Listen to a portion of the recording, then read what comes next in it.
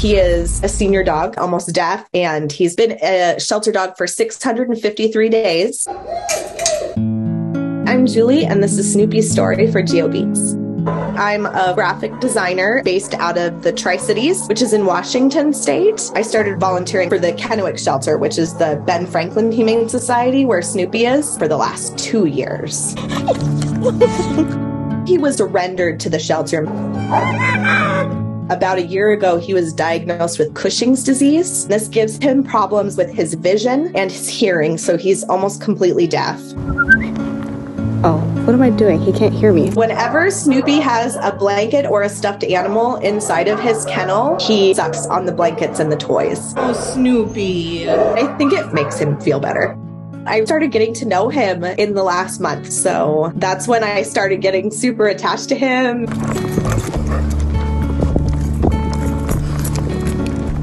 He is great with people, but he does not like other dogs. He enjoys just simple joys. When you let him out of his kennel, he's just like, this is the best day ever, and I love that you took me outside.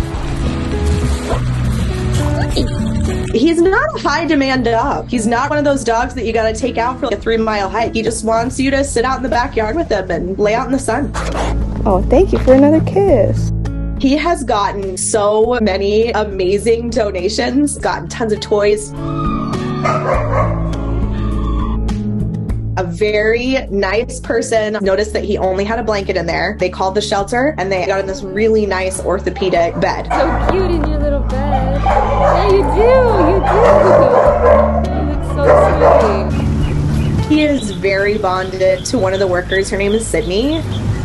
Snoopy is her absolute favorite dog.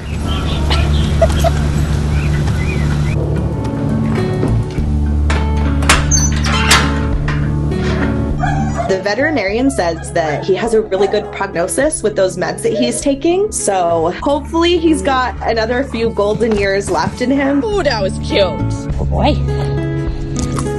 I think with the cost of the meds, people know that this is an expensive disease to treat because there's regular vet visits and he's got several different types of meds that he's on. It's expensive. I got a present for you. When it's a senior dog and when they have special needs like Snoopy, it's kind of scary for people. They don't want to adopt a dog and then only have him for a few months. I'm going to be so incredibly excited when he finally gets to go home, and I wish I didn't have 2 dogs of my own so that I could take him home.